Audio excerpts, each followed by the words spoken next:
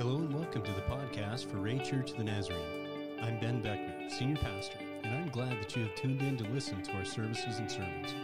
We would also love to have you join us in person at 410 Blake Street in Ray, Colorado for our Sunday morning worship services that begin at 10:45. We also have Sunday school classes for all ages that begin at 9:45, and our Spanish service begins at 9 a.m.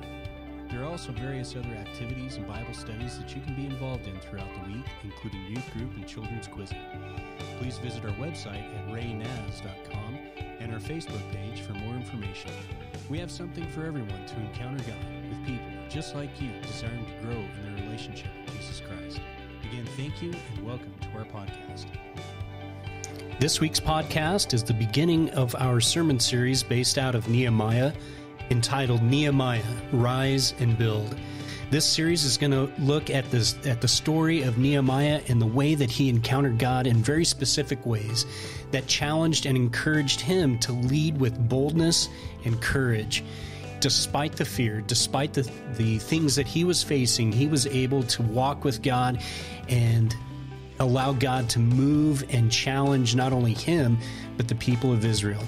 I pray that you're blessed and encouraged and challenged in this sermon series over the next several weeks. If I were there, I would.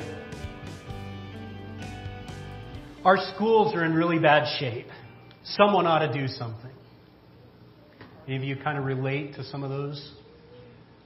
How many of you relate to being really good at complaining or coming up with ways that somebody else ought to be doing something about something? Finger pointing and a couple hands raised. Yeah. Well, I find myself in that group a lot.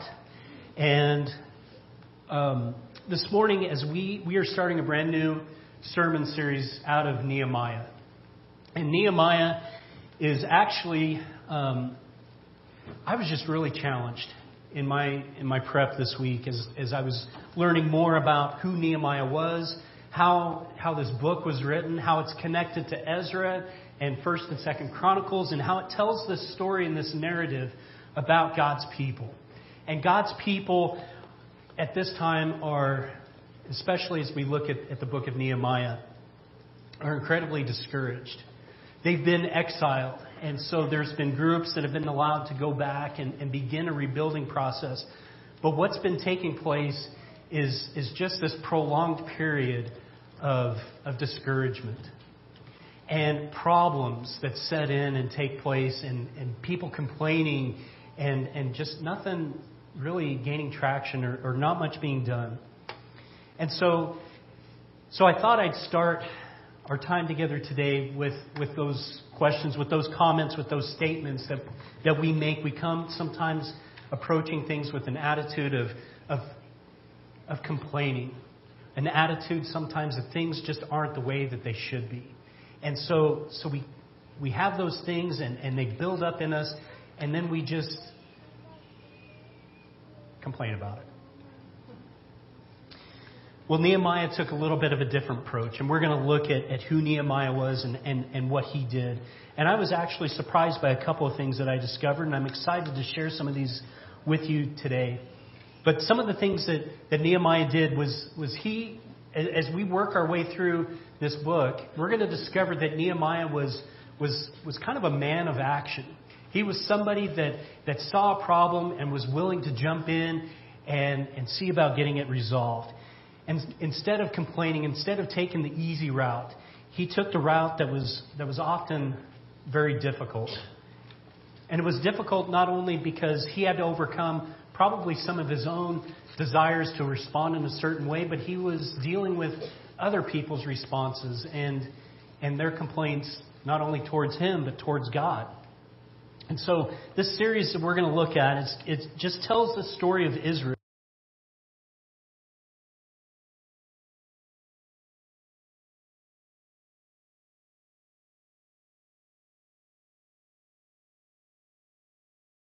Jeremiah prophesied how they were going to come out of exile. And they weren't seeing these things unfold in the way that they expected. So, complaining sets in. Discouragement sets in. We're going to also look at the ways that God invites all of us to participate in building His kingdom. So I want to give you kind of kind of a quick bird's eye view of the themes that are going to come out of Nehemiah.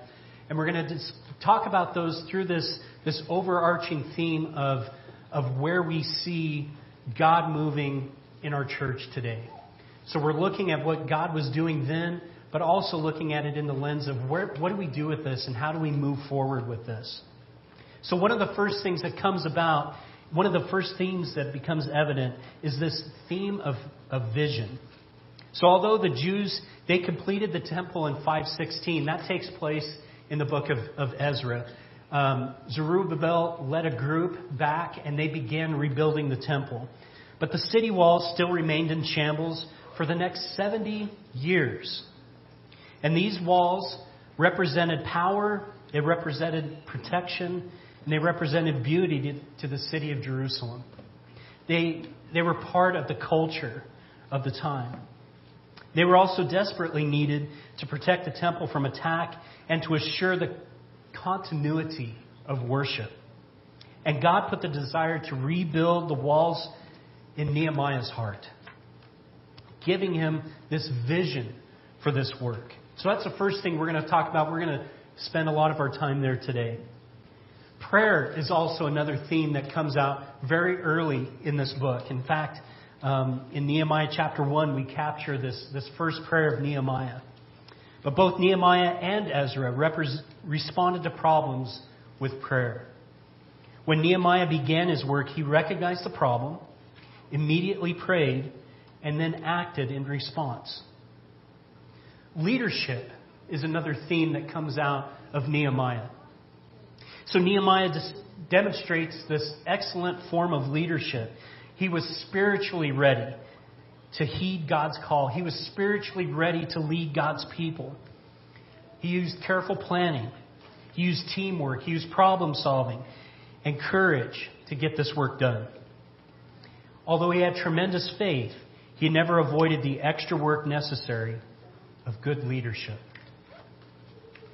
Another theme that comes out are problems. And we can all relate to this. We all got problems, right? After the work began, Nehemiah faced scorn, slander, threats from enemies, as well as fear, conflict, and discouragement, and all of those things he experienced from his own people. So it wasn't just outside, it was inside. And although these problems were difficult, they didn't stop Nehemiah from finishing the work. And at the end of Nehemiah, we see this call to repentance and this revival and this renewal of God's people.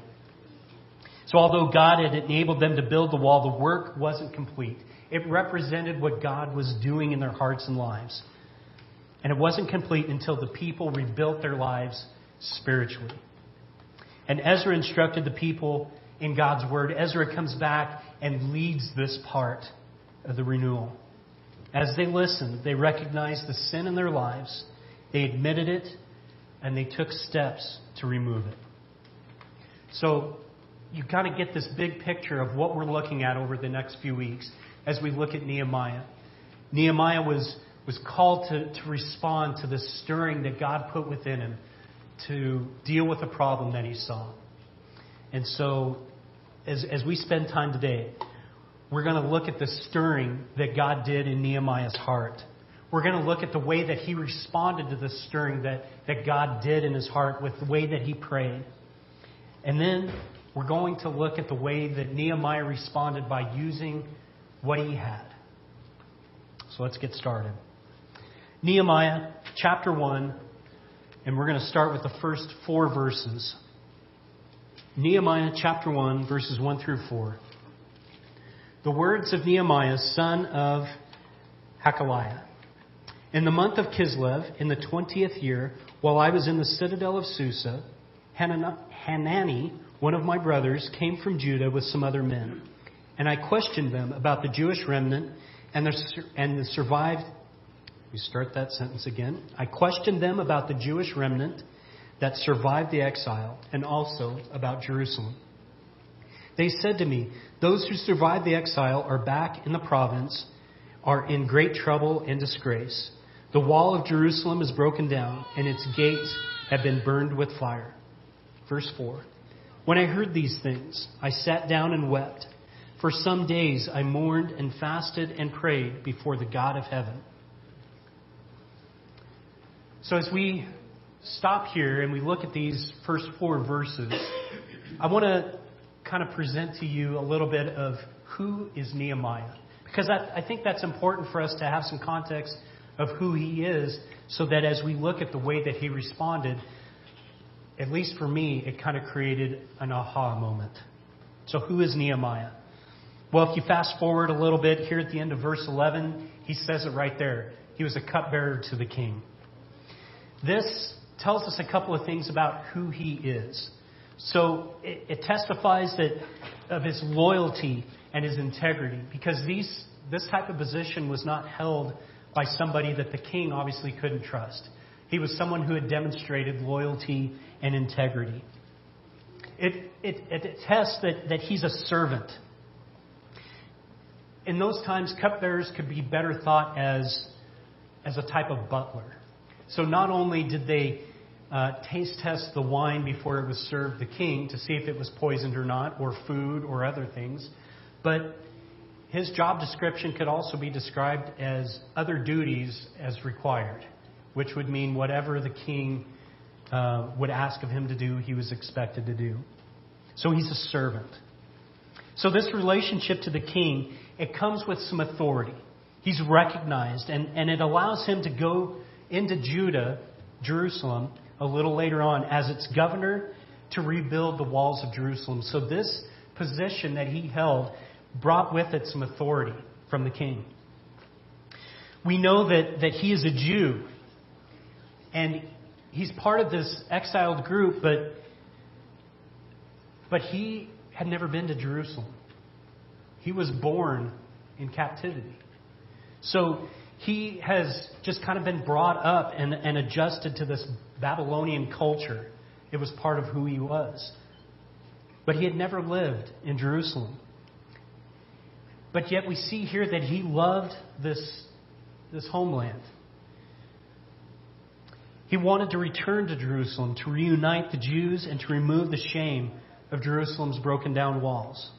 This would bring glory to God and restore the reality and the power of God's presence among his people.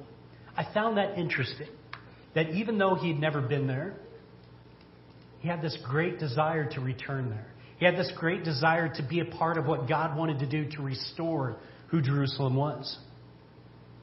We know, if you're familiar at all with Ezra, that he wasn't the first of the exiles to return to Jerusalem. As I mentioned, Zerubbabel had led the first group back in 538 BC, more than 90 years earlier. Ezra followed with the second group in 458. And here Nehemiah was ready to lead the third major return to Jerusalem. And when he arrived, I didn't know this, it was a 3-month journey for him to travel from where he was serving the king to where Jerusalem. 3 months. He saw this completed temple. He arrives and he sees the completed temple. And he begins to become acquainted with those that are there. And he begins to understand a little bit. I'm kind of getting ahead. I'm giving you, again, a kind of a summary view of what's taken place. But as he arrives, he sees this completed temple, but he sees the city in disarray. And not just physically, but the people as well. What the Jews lacked, as he saw, was leadership. And there was no one to show them where to start, what direction to take, as they were called to rebuild this city. So Nehemiah, as he arrives, begins this kind of a back to basics type program. If you guys have ever played sports, especially in high school, the first couple of weeks are what? Drills, right? It's getting back to the basics. And that's what Nehemiah is doing as he returns and he's gathering this group of people. He's bringing them back to the basics of who they are, their identity of who God had called them to be, and where God had promised him he was taking them moving forward. So Nehemiah kind of begins to represent this model of a committed, God-honoring type of leadership. So my question is, thinking about who Nehemiah is why would he get involved with a place that he had never been to. I want you to think about that for a minute. Why would he get involved with a place that he had never been to? I discovered that Nehemiah, he's what we would kind of term today in the church as a layman. He was not a priest. He was not an administrator. He did not come from any type of a patriarch, a judge, or any of the prophets that we tend to see throughout Scripture that led God's group of people. He was a layman. And he comes to Israel with this authority that was granted to him by the king, the secular king. But as Nehemiah testifies, through the gracious hand of God. So why would he lead if this wasn't his job? So 2 questions for you I want you to think about. Why would he get involved with a place that he'd never been to? And why would he lead if it wasn't his job? How many of us tend to look at problems that we're facing or problems happening in the world around us? We can complain about them, but we kind of give up the excuse of, well, it's not my job. It's somebody else's job to worry about that, right? We tend to kind of dismiss some of those things, ways to get involved because, well, that's above my pay grade or that's beyond what I can do. We dismiss it. Something interesting that I noticed about Nehemiah, if you are to understand his position as cupbearer, although it did come with some danger to it, there was a lot of comfort to it as well. He was well taken care of. He had a place to live, plenty to eat. He had wealth that came with that. So why? Why would he lead if it wasn't his job? A place that he'd never been to, and to give up his position, his wealth.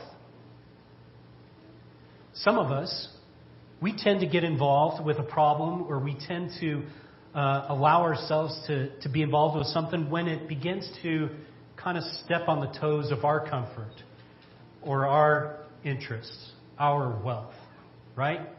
Then all of a sudden, I've got a dog in the game. I've got a reason to respond now because now it kind of hits home.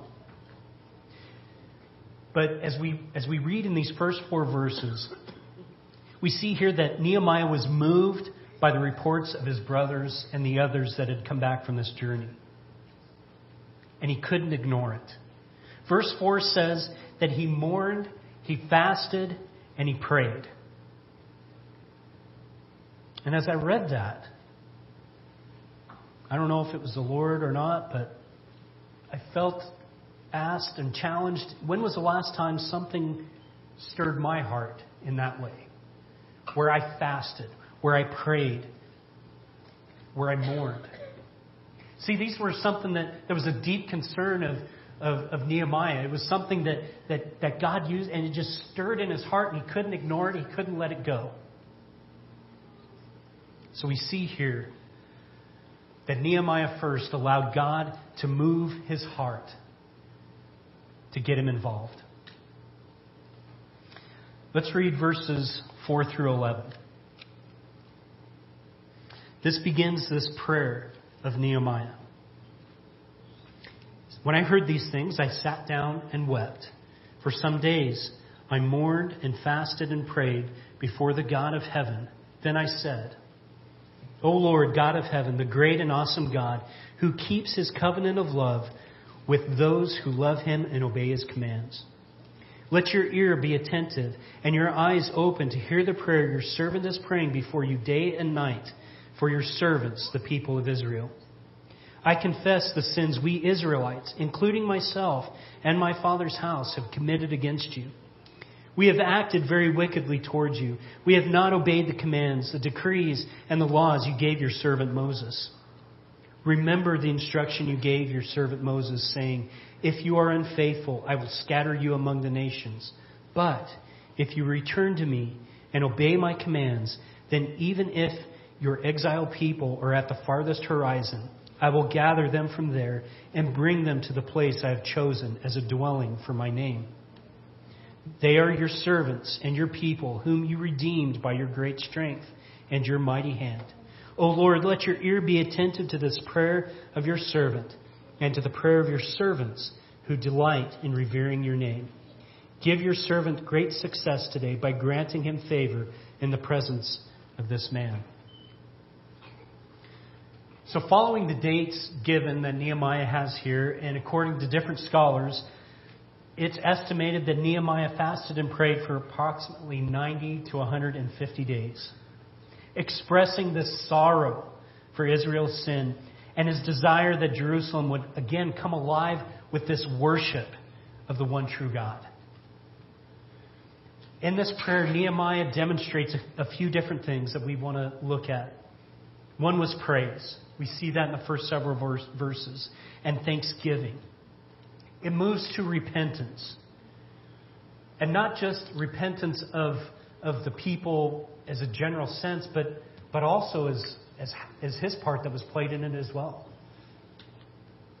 So we see praise and thanksgiving. We see repentance. He brings this specific request that actually comes to light here in chapter 2. The specific request of what he wants God to do. And this commitment to be a part and be committed to God in this way. This prayer that Nehemiah gives is incredibly heartfelt. It identifies his heart towards God. It reveals the way that he had this relationship with God despite being where he was, what he had to do in serving the king. He never, even though he's brought up in Babylonian captivity, he didn't lose the essence of what it was of God's people. They had told stories. They had to have. They had to have testified about who God was and the promises that he gave them. So he had this relationship. And it's interesting, too, that here at the beginning it said that he fasted and prayed. That was uncommon for this type of a prayer and situation. Usually it was tied to some type of festival or sacrifice or something like that. So for him to fast and to pray and to mourn about this means that God was stirring deeply within him. We see that he prayed specifically for success in what God was stirring him to do. Not just for the strength to cope with the problems that are going to come a little bit later on, but for the success of what God would do in the midst of this first step of faith, of approaching the king and asking him if he can leave.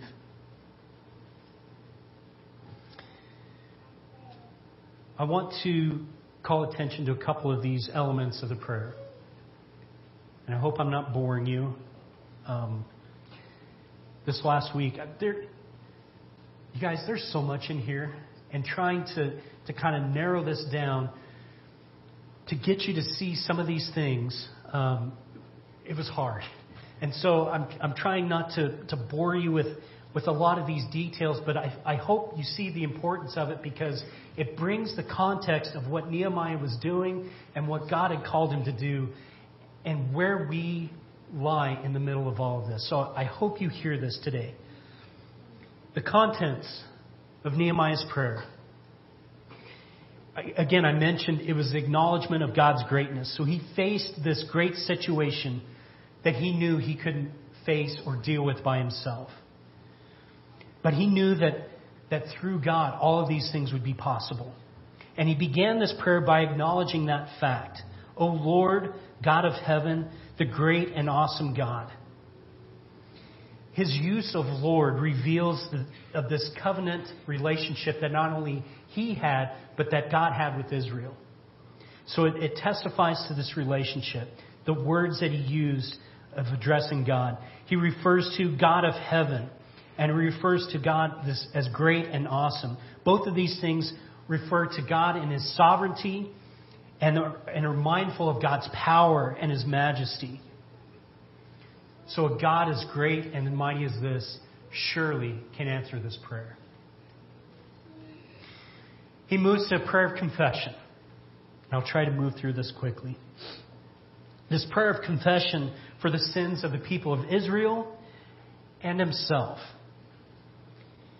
He acknowledged that he, Nehemiah, shared in the responsibility of Israel's disobedience to God's laws. In this prayer, he said, I confess 3 times. And he placed himself and Israel in this submissive attitude under the Lord, calling himself again God's servant. That's familiar territory to him. He served the king in this way, and he's serving God in this way as his servant. Then it moves to this request that Nehemiah has for God's help. Nehemiah, it seems to take on this sense that he's reminding God. But it's not to remind God of something that he had forgotten. It's leading him to this act. It's leading him to this place where he recognizes again who God really is and what he had promised to do. So sometimes when we pray, we're reminding God of our situation sometimes. God fully knows. But sometimes it's a part of us reminding of our stature in who God is and who we are. And so that's the role that Nehemiah is playing here.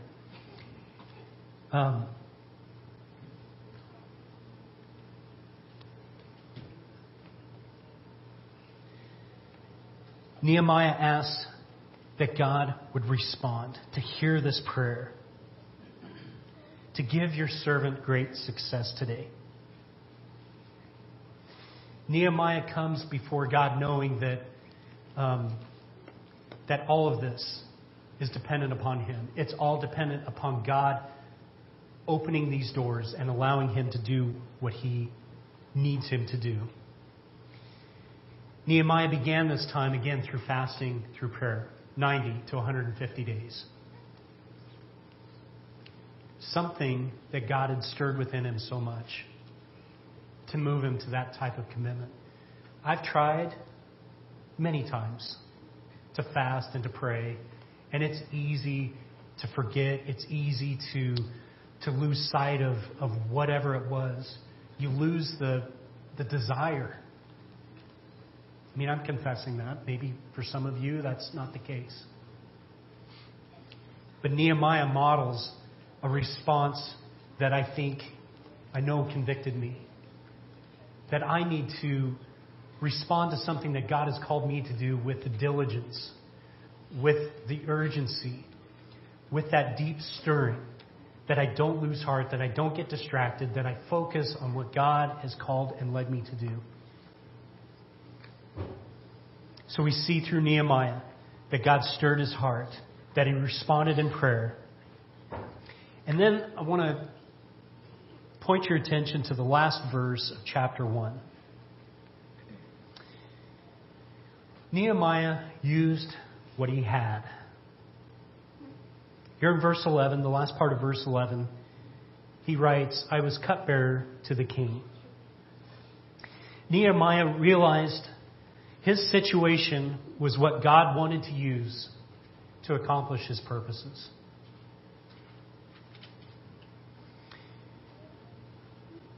And I make note of that because I feel like sometimes our positions, we use where we are in life, the things happening, our circumstances, we use those as an excuse to set ourselves on the sideline or as an opportunity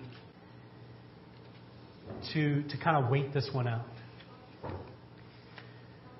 But Nehemiah sensed that God was using that to accomplish his purposes. So I want to ask you that question today, as I ask myself this question. Do we see our positions as an excuse to be on the sideline or as an opportunity that God wants to use to work through you? No more excuses. We all have a part to play. As I talked about what a cupbearer was and the responsibilities that came with it, the benefits also came with that. And Nehemiah leveraged his relationship that he had with this king to be able to approach him in a way that nobody else could. Nobody else would be able to have a conversation with the king the way that Nehemiah could. So he didn't use his position or his responsibilities or whatever was happening in his life as an excuse to not be a part, but he saw him as an opportunity. And I was convicted of that question. Do I look at problems and things happening around me as a way to not be involved? Or is God wanting to use those as an opportunity to allow His purposes to be worked out? I'm going to invite the praise team to come up as we close out our time together with a song. So I asked you a few questions today. And these questions, they make sense as you look at them through what you're facing today, the situations that you are in, your relationship with God currently, whatever's happening in your life. These all play a part. These all are a principle that we can apply. That we can allow God to stir our hearts to action. That we can respond first by prayer and allowing this, what God is stirring in our hearts, to motivate us to pray and to be attentive to that. And then allowing God to use where we are, who we are, as an opportunity to be a part of what He wants to do. So I see that happening with each one of us. But this also plays a part in who we are as a church. This plays a part in, as Dwayne mentioned this morning, as he had these high school students stand up to pray for. That's a tangible way that we are invited into this process, that God wants to do things in people's lives. We all have a part that we can play. We're not too old. We're not too young. We're not too busy. We don't have enough, whatever the excuse that we use is. We're going to discover, as we move our way through Nehemiah, that there's a place for each one. There's an opportunity for each one. And as you work these things out in your life, those also work their way out in the life of the church. And I'm not just talking about Ray Church of the Nazarene, but I'm talking about the church in a more general sense. And it's time for us to be involved. What this church needs is, what this country needs is,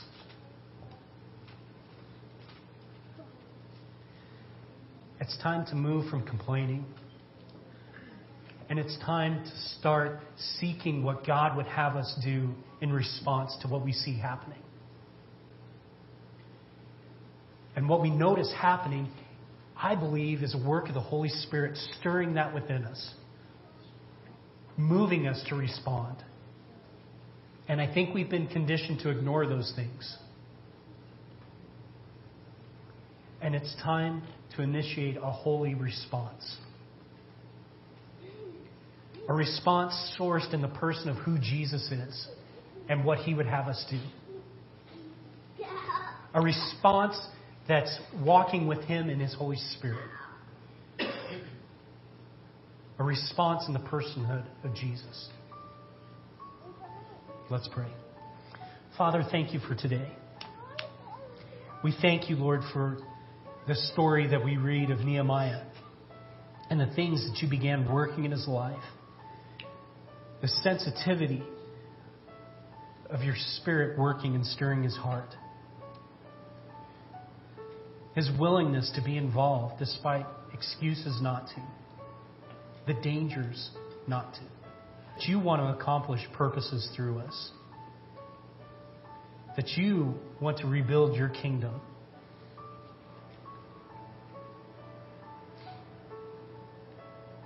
And I pray, Lord, that You would help us to be submitted to the right agendas. The agenda that comes from You. The authority that comes from You. To respond to the responsibility that's before us. So, Father, would you stir each one of us today? Father, thank you for your word. We pray and we ask these things, Lord, in your name. Amen.